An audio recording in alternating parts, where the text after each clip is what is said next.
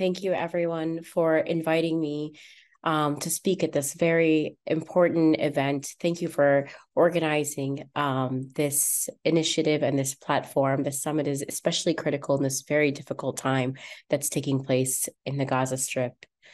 As you mentioned, Gevorg, I've been working in Palestine approximately for the last 10 years. And so while I'm not Palestinian myself, I've been privileged to have an intimate view of the healthcare system over the last decade, and then particularly over the last 2 months or 70 days now since October 7th. So with that perspective, I'm here today to elevate the voices of the children of Gaza. I hope to do them justice with this presentation today, and happy to take any questions afterwards. And I always like to preface my talks with the fact that I speak as a physician, as an oncologist. I'm not a politician, and what I present today is not based on any political views, but rather just what I've seen and what I've worked with and on the ground in Palestine, again, over the last many years. So thank you. So I titled this an acute-on-chronic crisis, and the reason for that is that the healthcare system in the Gaza Strip has been under extreme duress for many, many years. And I would like to start just with a brief map to give everyone a context and a background to what Palestine looks like in general. The Palestinian territories, or the occupied Palestinian territories, consist of the Gaza Strip as well as the West Bank. As you can see very clearly from this map, while these are both Palestinian territories, they're not contiguous. And what that means on a practical level is that people in the Gaza Strip are not able to access the West Bank freely, and people in the West Bank are not able to access the Gaza Strip freely. While there's over 5 million Palestinians, you can see clearly by this map, the majority of the area is in the West Bank. Actually, 2.2 million of them live in the Gaza Strip, and it's a highly population dense region for that region and for that reason. The population density, as well as the fragmentation and the blockade that's taken place over the last 15 years, are some of the many reasons that we've seen a variety of barriers to care prior to October 7th, and even worse since that time. Just to give you some general statistics, as I mentioned about Gaza, the population is about 2.2 million, and the size is 360 meters, square. That should be kilometers, and it's about 25 miles long and 6 miles wide. And one way to compare that would be that it's about the equivalent of Washington, D.C. times 2, but with a population of 2 million people. Half of the population is under 18 years of age, so 50%, over 1 million children exist in this small strip of land, and about 40% of them are 14 and under. So we have a very young population, and the median age actually is about 19. The unemployment rate is about 25%, but when you stratify that by age, the young population, you can see an unemployment rate as high as 70 to 80%. And the infant mortality rate is about 16 deaths per 1,000 live births. And to provide context for what that means, in neighboring Israel, the infant mortality rate is about 2.3 deaths per 1,000 live births. So we have almost a six-fold increase in infant mortality rate just crossing these borders. As I mentioned, the Gaza Strip has been blockaded since 2007, and what the implications of that are, not only is there a lack of freedom of movement of people, as well as goods. The majority of goods prior to October 7th, needed to come in via trucks, including medications, equipment. There is a lack of electricity. And again, prior to the recent events, people in the Gaza Strip had on average about 4 hours a day of electricity off of a power grid, and the remainder of electricity was by generators requiring fuel. There was a lack of clean water, and even the water that comes from the faucets is saline and unclean and undrinkable, and a lack of access to healthcare. So while there are a number of hospitals and a number of physicians, there's no access to subspecialty training. As I mentioned, there is a intermittent supply of medications, a lack of ability to bring in medical equipment, a lack of ability of physicians to leave for continuing medical education for specific training, therefore leading to many, many gaps and deficiencies in the healthcare system. With that context, additionally, since the blockade, you can see that a child in the Gaza Strip, this visual was created in 2021. And so a child who is now 16 years old would actually be 5 wars old if we consider the current war that's taking place, which is the longest war at 70 days now, and the most intense with the highest mortality and morbidity. And we'll get into today's numbers in just a little bit. But you can see that starting in 2009, there was the first war, second one in 2012, and a third in 2014. Between each of those wars, there have also been heavy bombardments that have taken place. So we can say effectively that since the blockade in 2007, children in the Gaza Strip have experienced repeated war, bombing, and violence throughout their entire childhood. Looking at what that means for our children with cancer, we did perform a study about 6 years ago, looking at the impacts of all of those barriers that we just described on especially vulnerable children, our children with cancer. So we did a study looking at children with acute leukemia. As many of you know, acute leukemia is one of the most curable types of cancer in childhood and is the most common type of cancer, acute lymphoblastic leukemia, or ALL, as I'll refer to it from now on. And the children in the Gaza Strip are treated at one department called in a hospital called the Rantisi Specialized Pediatric Hospital. And that's in Gaza City, which is in the northern Gaza Strip. For those of you who have been following the news, you would know that the northern Gaza Strip was evacuated effectively over a month ago, or about a month ago at this time. And we looked at what takes place when a child is diagnosed or suspected to have acute leukemia, and what are the barriers that they face to that effective care, that over 90% chance of cure. And what we discovered upon the review of records of hundreds of children diagnosed with acute leukemia was that every single child in the Gaza Strip has to be referred out to receive basic diagnostics and at least some portion of their care over the course of their treatment. 100% of children were referred out. And what a referral looks like, and the child that you can see the picture there is a 3-year-old boy who I had the honor and pleasure of taking care of, who was diagnosed with acute lymphoblastic leukemia in 2015 and had to apply for a travel permit, which requires a security clearance and can take up to several weeks. Family members who may travel with this child have to apply for similar, and they may face even longer delays in the receipt of those clearances because of security issues that take place for adults.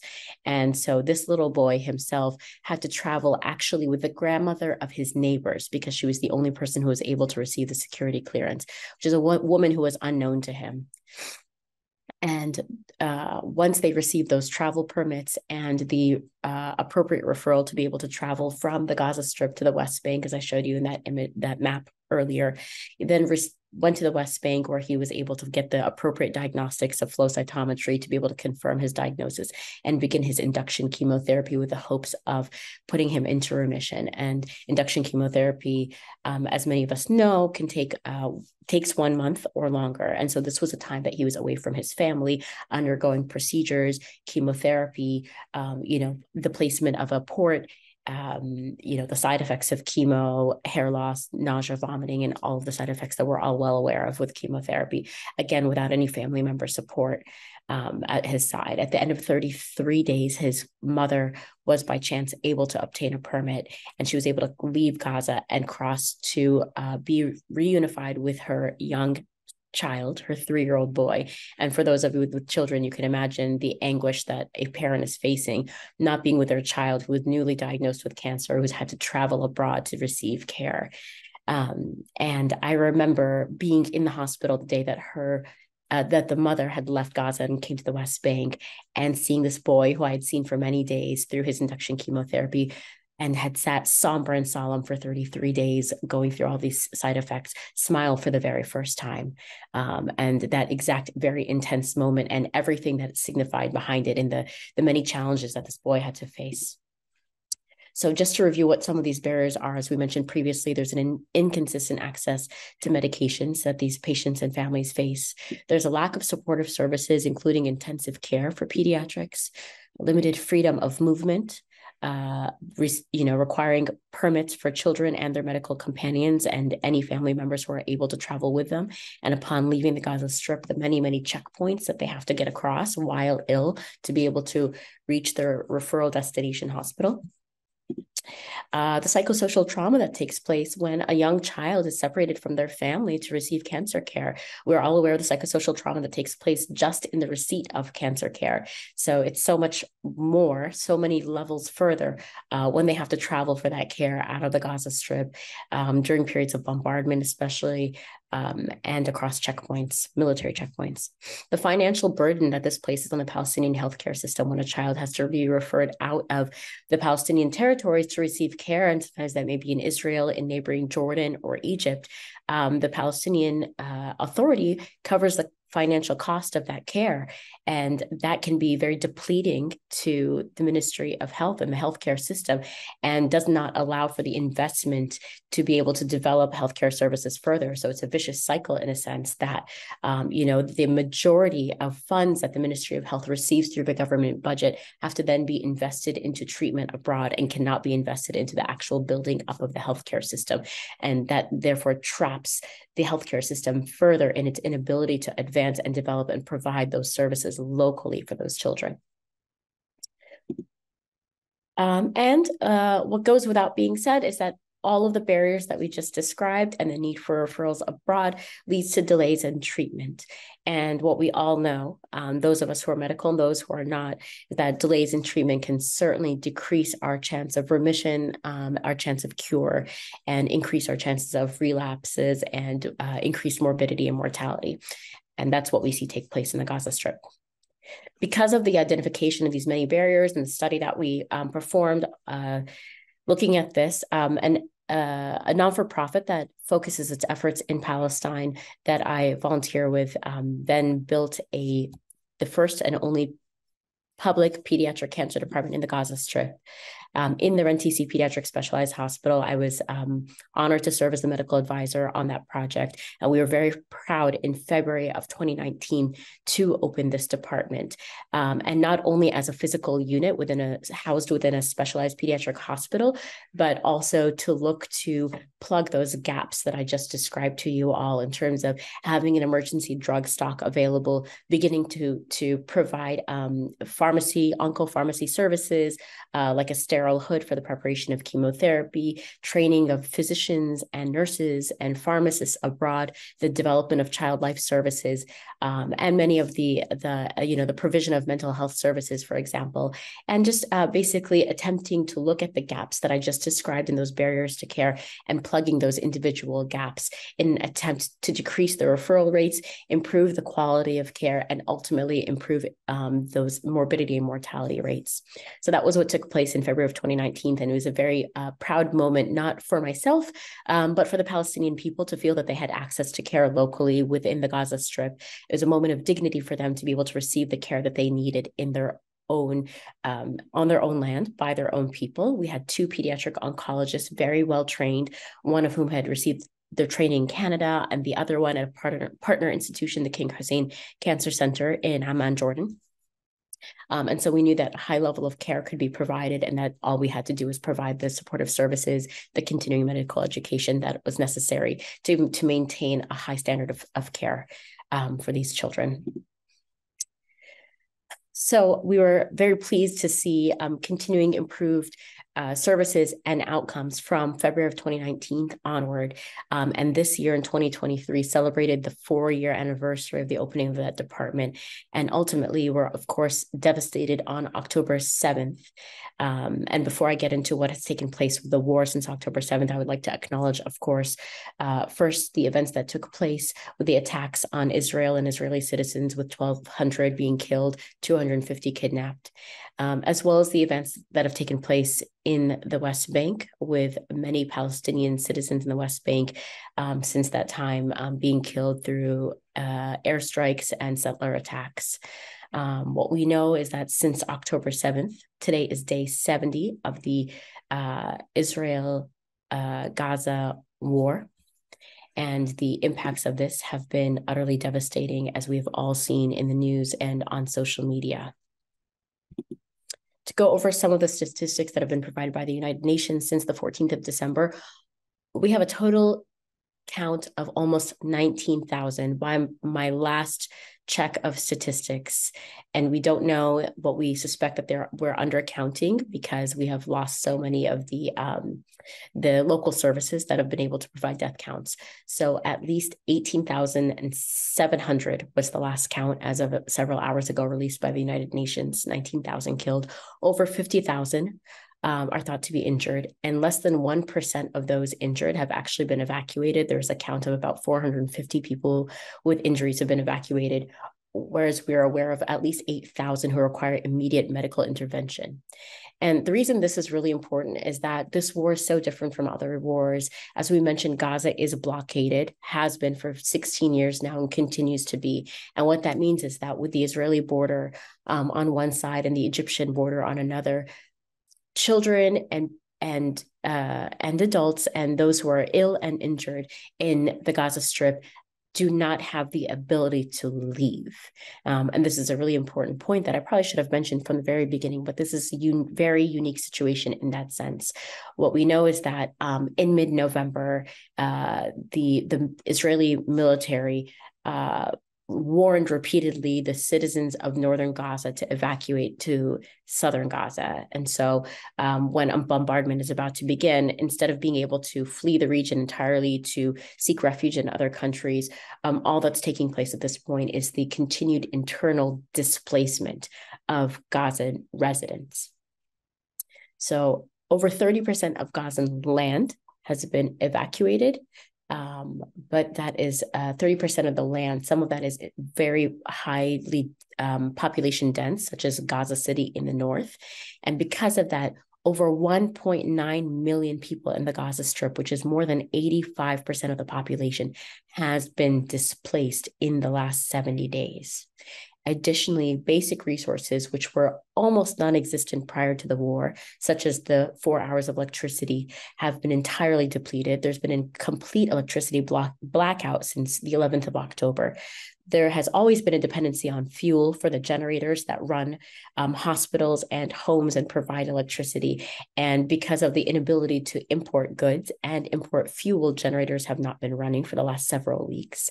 Because of the displacement, I think the number most recently was 1.3 million are in UN shelters in southern Gaza. And some of these shelters are housing more than 11 times the capacity that they should be able to house. And that has led to extreme crowding, problems with clean water, sanitation, hygiene, crowding, which have led to a variety of outbreaks, diarrheal diseases, and different viral infections that have led to outbreaks such as chickenpox.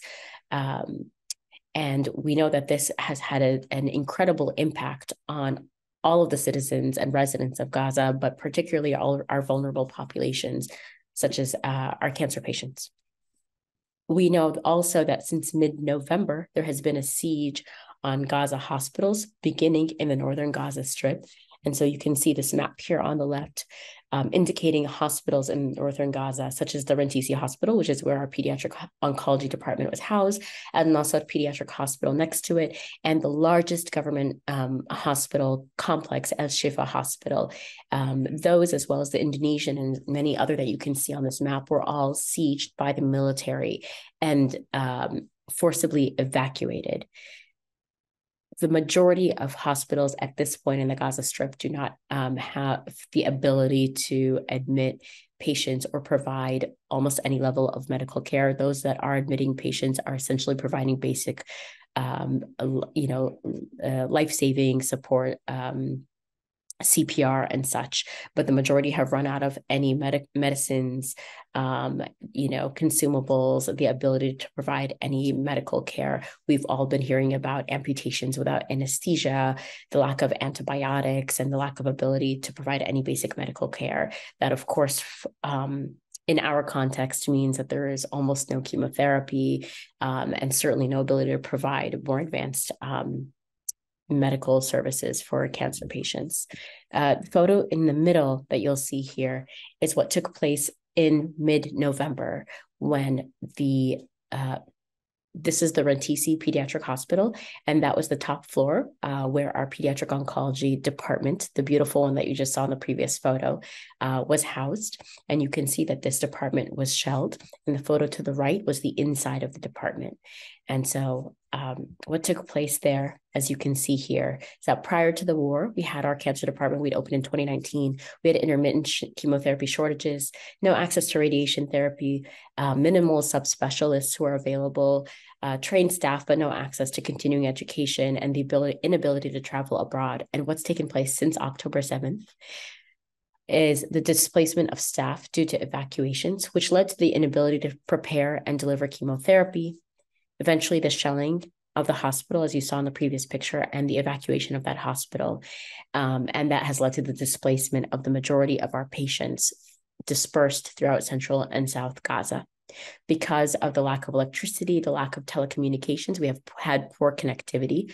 Prior to the loss of communications, patients are at least able to text and call when their child had a fever, for example. We could try to manage them and send them to a pharmacy to get an antibiotic or to receive some sort of treatment. We were calling patients and asking them to come to central areas to receive oral chemotherapy as a bridge until we could find an alternative route. But because of the poor connectivity and the repeated displacements, with some of our patients being displaced 3 and 4 times over the last 70 days, we have lost connection with the majority of our patients and do not know what's taking place with them in that time. And of course, as I mentioned previously, the inability to travel abroad, and that is what is unique to this war, unlike so many others, is that all of our borders are closed and our patients are unable to travel to continue their care. The very small bright note is that Palestinian hospitals and our hospital in the Gaza Strip has had strong partnerships with neighboring countries and hospitals in the region. And we are grateful for hospitals in Egypt and Jordan and Turkey and the UAE who have taken in the small number of patients who have been able to be evacuated. And so we know that there is a small number of patients and their families who have been moved to safety and been able to continue their treatment. Anecdotally, we know that many of these children have been found to be relapsed because of the lack of care that they've had for the last 70 days and are requiring bone marrow transplants or more intensive chemotherapy in an attempt to get them back into remission. The challenges, in summary, prior to the war were immense. Over the last 70 days have felt almost insurmountable. What we have ahead of us are challenges beyond anything that any one group or one person is going to be able to overcome. It is going to take the continued partnerships of regional hospitals and oncologists, NGOs and partners, and global partners around the world to be able to take in children, continue their treatment, and once the opportunity is there, to be able to rebuild Gaza and rebuild the cancer services that our children so desperately need. So we look to the day where there is a ceasefire, and we look to the day that there will be an opportunity to rebuild and regain those services locally in the Gaza Strip. With that, I'll stop for any questions or comments. Thank you all so much.